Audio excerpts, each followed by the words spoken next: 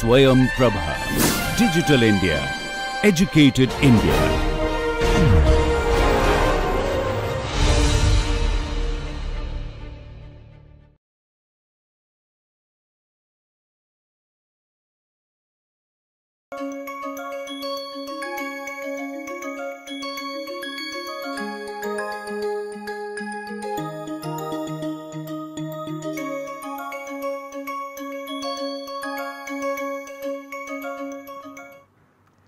Namaste. In the last session, we were discussing case number 2 of cash flow statement. Those of you who have missed it, I will request you to see the session. Also take the printout of the case which we were solving. We were halfway through, so we will continue from there. But just we will look at the case once again. So this is we are asked to prepare cash flow statement for Keshav Limited. Now profit or loss account for March 2020 was given. Okay. Then the balance sheet was given for last year and this year, or opening balances and closing balances.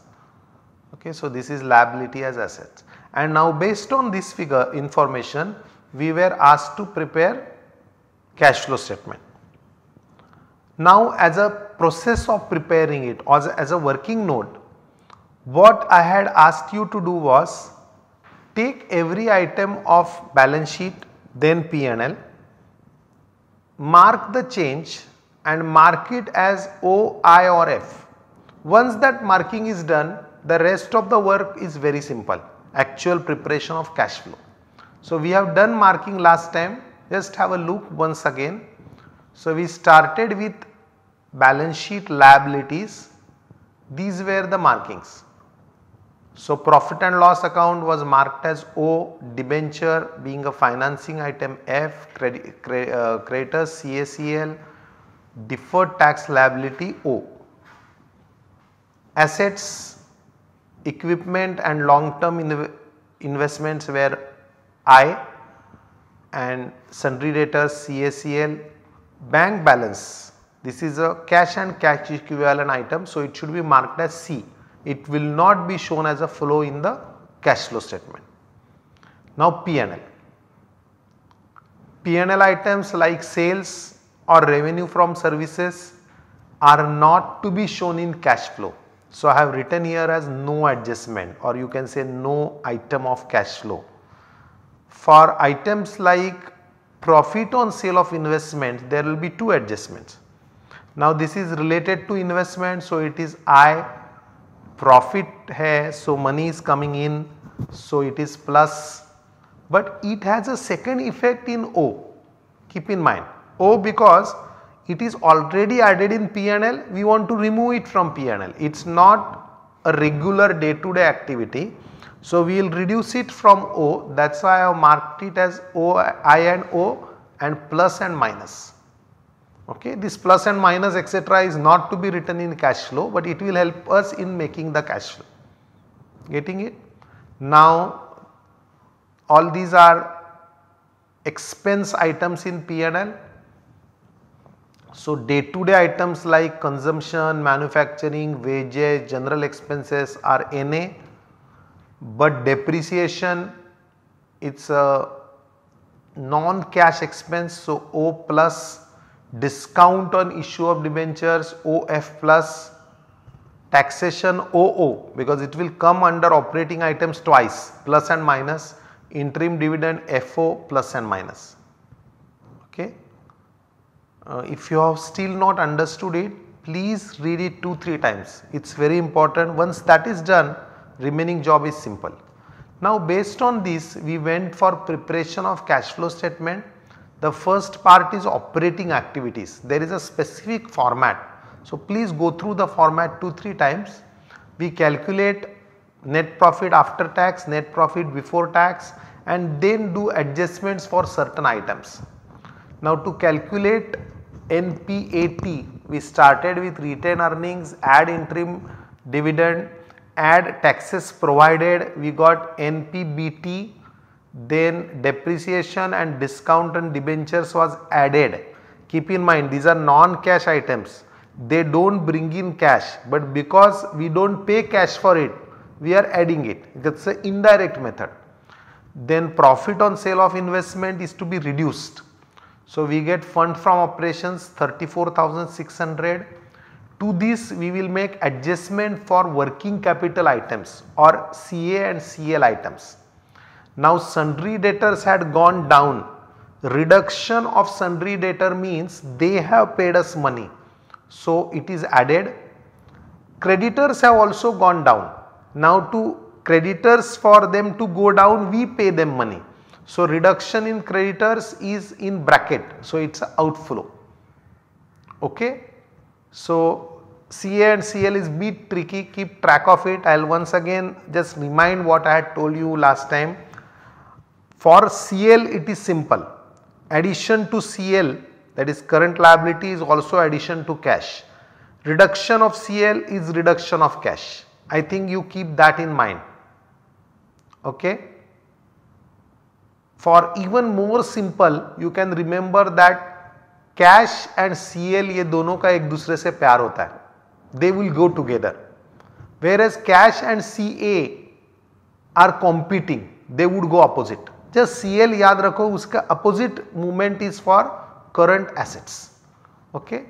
Now after adjusting debtors and creditors, we get cash generated from operations but before tax.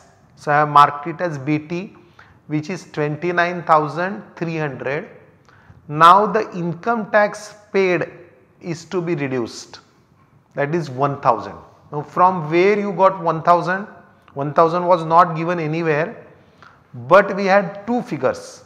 We will go to P&L. You can see here in P&L the taxes provided was 6,000. Actual payment hua ki nahi we don't know, but that much of tax was charged in P&L. Of that we had to go to balance sheet now. If you see balance sheet, in the liability there is an item called deferred tax liability and it has increased from 7 to 12. That means there is an increase of 5,000. These are taxes provided but not paid. Do you remember what is deferred tax? As the name suggests, deferred means this is this time's item but to be paid later on. Any tax which is not to be paid in the current year, if it is to be paid in current year, it is called current tax. If it is not to be paid in current year but can be paid after 2, 3, 4 years, it is called as a deferred tax. Now the deferred tax liability has gone up by 5,000. We have marked it as O. So out of the total taxes of 6,000 for the year, as you can see from P&L, 5,000 are deferred. That means they would be paid later on. They are not to be paid now. So 6 minus 5, remaining 1,000 is paid in the current year. Are you getting me? Here I have shown in bracket 6 minus 5, or you can say 6,000 minus 5,000. So it is 1,000. Getting it? So tax you have to keep in mind, always it will come two times. सबसे पहले net profit after tax में tax provided add होगा, because this is charged in the year and what is actually paid is to be deducted. That is why taxes are to be shown twice in the cash flow, because what is provided is not paid, it is to be added, and what is actually paid is to be deducted because it represents outflow. Okay, and government also wants to keep track on provisions and actual payments. That is also one reason why in the format specifically these items are to be shown twice. You cannot show net effect, you have to add 6 and reduce 1. Getting it? So this was the last item. This gives us net cash flow from operating activities, which is 28,300 positive. That means that much cash we have got from our normal business activities. Now this was bit complicated, remaining is very simple. Next is cash flow from investing activities. Now go to balance sheet. We had marked many items as I. So just take those items, I means investing, and put them here. So now we will go back to balance sheet. Balance sheet, if you remember, there was investment long term. It was marked as I minus 2000. Minus means from 5000 it has gone down to 3000. So we have sold investment and we have received 2000. But we cannot directly write this 2000 in cash flow because there will be some profit or loss on sale of investment. Getting it? So this 2000 plus in P&L there was one item called as profit on sale of investment 2000. We had marked it as IO plus minus. See, in I it is plus. So 2000 rupees is a cost of investment plus 2000 rupees of profit. Total sale value is 4000. You were not given the sale value. We have to calculate this sale value. So sale of investment 2000 plus 2000, 4000 is the inflow for the year. Getting it? Okay. Next is purchase of equipment. If you go to balance sheet, there was equipment 21,000 increasing to 55,600. So 34,600 of increase. We had marked it as I. This represents purchase. Getting it? But this may not be the actual amount of purchase. Increase हुआ है means कुछ तो purchase हुआ है, but it is reducing because of depreciation. So we have to consider both the effect of purchase and that is addition and reduction due to depreciation, and the net effect will be this 34,600. So let us calculate the purchase amount. Getting it? I have worked out 39,600. How it is worked out? Can you guess? See, the net effect is 34,600, and if you go to P&L, there was a depreciation of 5.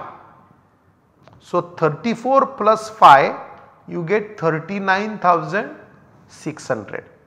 I have also shown equipment account here. Those of you who are familiar with ledger accounts, have a look at the account.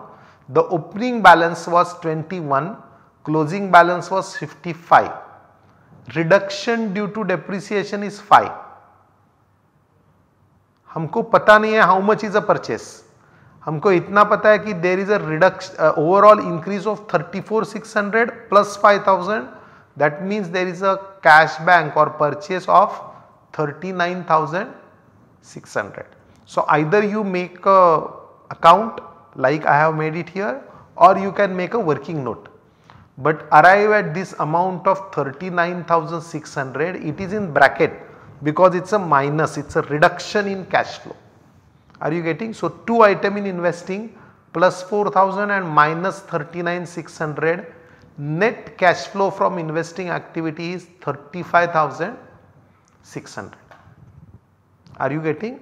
So from operating there was a addition or positive figure of 28,300, that is cash generated from operating activities. This is the cash invested in investing activities, 35,600 in minus. Okay. Now the third heading is financing activity. So go to balance sheet, look at F type of items. Okay. Balance sheet, normally you have to go to liabilities because that is where you will get F items. You can see there is only one item, debenture.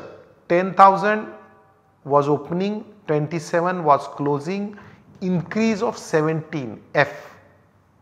So it represents what?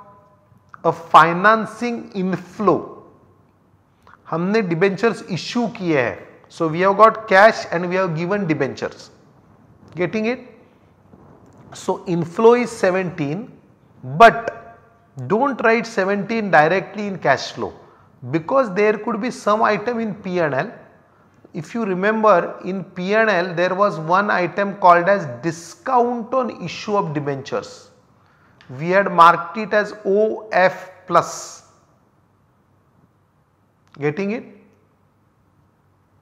It is F because it is a financing item of 3000. It is related to issue of debenture. That means debentures of the face value of 17 are issued at discount. Company did not receive 17. Company received 17 minus 3, that is 14. That is your inflow of from debentures.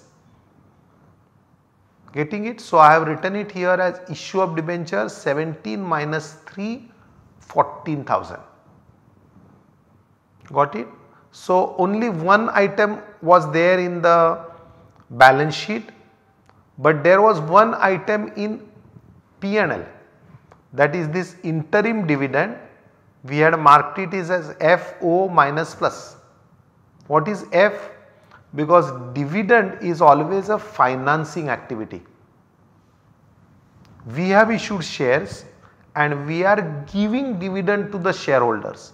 During the same year it is given, so it is called interim. That means it is declared and paid. See, the amount is 5,000.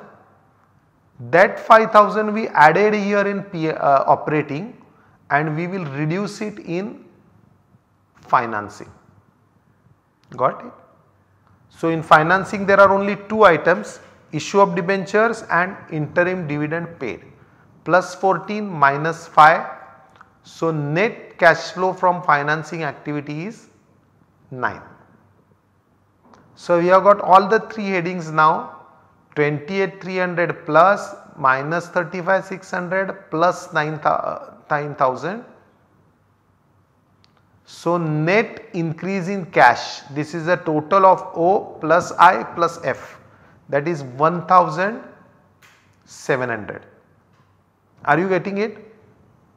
Now, this can be cross checked with the balances in the balance sheet. So, to this we add cash and cash equivalents at the beginning, which is 5,000, cash and cash equivalents at the end are 6,700. So, has it tallied? Now, from where we got this 5 and 6,700, we will go back to balance sheet. देखिए balance sheet में एक item था bank, which we had marked as C, and we had discussed that this 1,700 is not inflow or outflow. This is the change of balance. In fact, we are calculating whole cash flow statement to see whether our total matches with the changes in the cash flow statement, in the cash and cash equivalent. So, all other changes together was 1,700. It matches with the change in the bank. That means our statement is correct. It is tallying. Are you getting? So, 1,700 plus 5,000, you get 6,700. Now, there is something more also. Now, go to cash and cash equivalent. We have to make a reconciliation statement. Show the cash and cash equivalent at the beginning and at the end. यहाँ पे एक ही है. This problem only has one item, but sometimes there can be 2-3 items of cash and cash equivalent. So, show them, take the total. So, bank opening 5, closing 6,700, the total is same 5 and 6,700, and equipment was a working note. So, for the whole cash flow statement as per the format, start with operating items, show them here, then go for investing, go for financing, add opening, less closing, and also show the reconciliation of cash flows. Of cash and cash equivalent, then our cash flow statement is over. Is it clear? Now, also we would discuss just a bit from the financing angle. What are your comments? Is it a good cash flow statement for the company?